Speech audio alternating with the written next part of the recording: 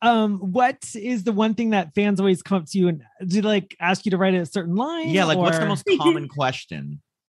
Was I scared working with working with Jason? I'm like, no, I sat next to him at lunch. The latex really stank. I wasn't scared working with Jason. That's the one I get the most.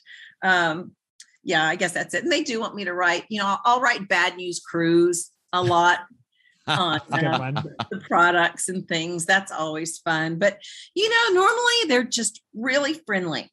Mm-hmm. And can you imagine, as an actor, getting to have some audience member fan come up to you and say, thanks, I had fun. You gave me, and I was saying this in my studio too, we do have a little noble profession. It seems wacky and crazy and all of this, but people watch things and people watch entertainment, and whatever our entertainment is, they get something from it. It releases some of their day, or they have some fun and laughs. So, that's what the conventions have meant to me, kind of getting to know people that are really enjoying your work, right? Yeah. And just so you know, like as fans, the conventions mean so much to us because we get to, it just being able to talk with you now is such a high moment in like our lives. It really is. 2022 is done. We're done. Because when we grow up with these movies, these movies are really important to us. And then talking to the people that portray these characters that we love is just such a great experience. So like, we definitely can identify with these fans who